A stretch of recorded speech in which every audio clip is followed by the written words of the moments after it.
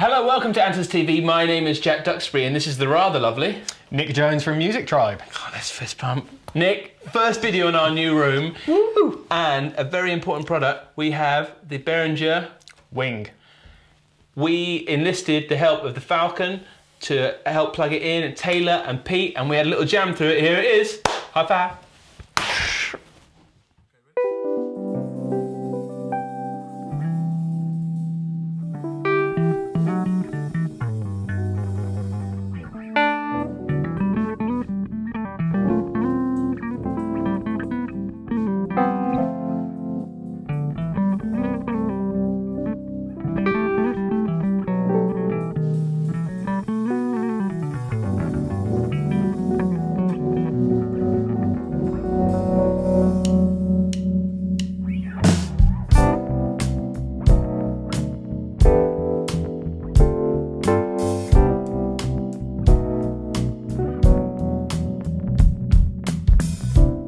Look for mixes, no time for tears. Wasted water's all that is. It don't make no flowers grow. Good things come to those who wait, but not to those who wait too late. We got a thing for all we know. Come on, boys. Just the wing desk. We can mix it if we try. Just the wing desk. Just the wing desk, building those mixes in the sky. Just the wing desk, you and I.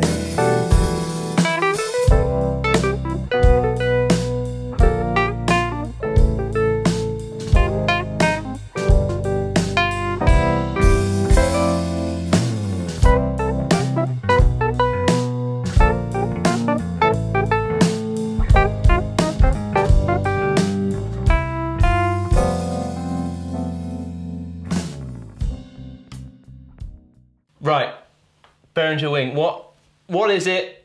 Why should I get it? Behringer Wing is our new digital mixing console. It can be used for front of house in live situations. You can use it for your monitors. You could use it in a studio, which is what we've done today. So like key features of the console, 48 channels in and out over the AES ports, which allow you to connect to stage boxes.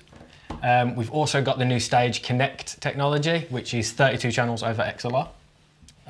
We can also do 48 in over USB, and then we have got some expansion cards coming in the future. The Wing ships with the Wing Live card, so that allows you to record 64 channels to 2 SD cards. Crikey, there's a lot in there. Yeah, it's all in this very pretty package. And I'm familiar with the X32. I played with a few artists that had it. Where does this kind of lead on from the X32? Okay, so from the X32, this allows much more customization and allows you to fully configure the console to your needs. The main thing being point-to-point patching. Right, let's see. Yeah, I saw that in the launch. This sounds cool. Fire away. Cool. So if you're used to the X and the M series, you'll know that you used to have to patch everything in banks of 8. Yeah, so if you wanted 8 analog inputs and 8 USB inputs, you'd then have to use a total of 16 channels in your banks.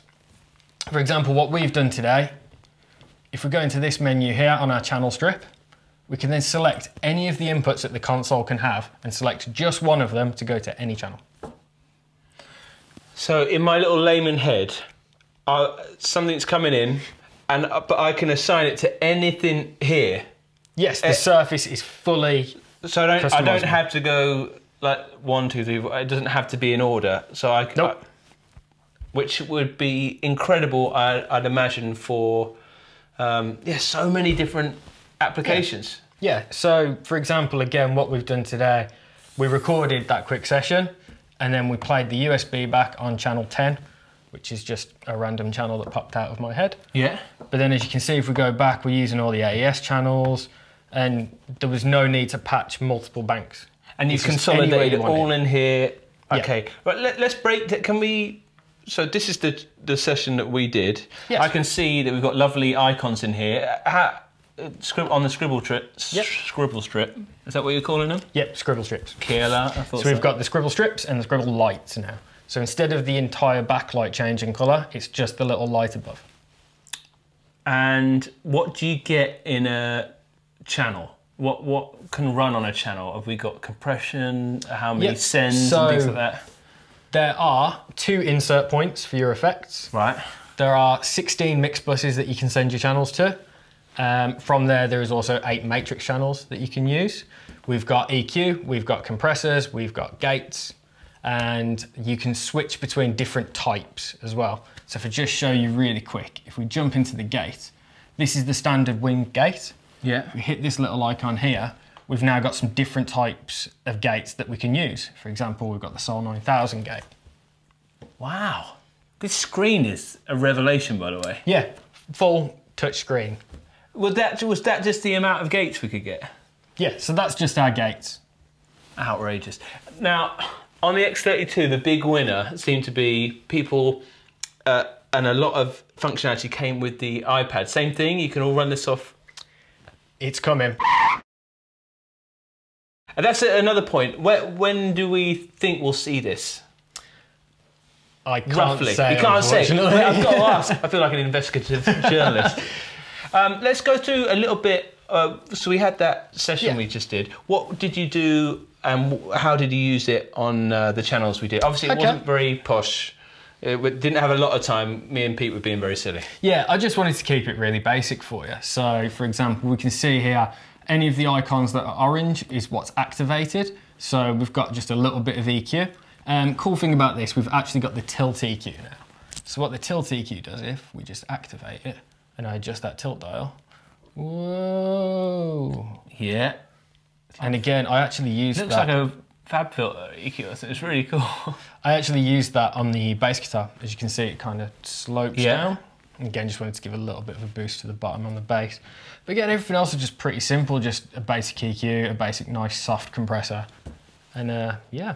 Preamp wise, is there anything saucy about the preamps? It's got 8 Midas Pro Series preamps built in. Okay.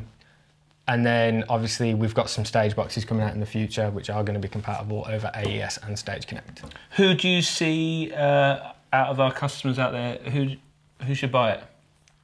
People who are evolving and learning more, moving on from the X32, want to take that step up. It's also really compatible for studio use. So me, myself, I do front of house sometimes for a function band. I want to take this with me at some point and put it through its steps. And the price, check the price out. We're going to have it there. It's going to be outrageous, isn't it, really? Yep. For what you're getting in this box, it is great value.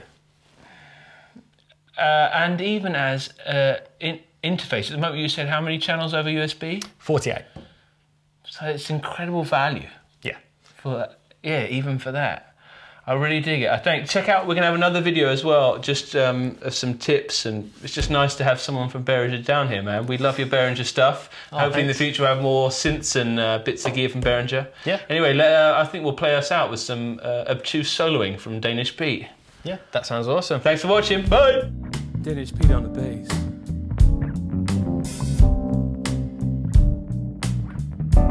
Yeah, that's Danish Pete.